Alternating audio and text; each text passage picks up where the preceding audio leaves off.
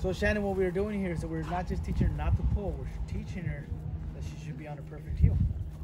So we are shaping, don't pull on my leash.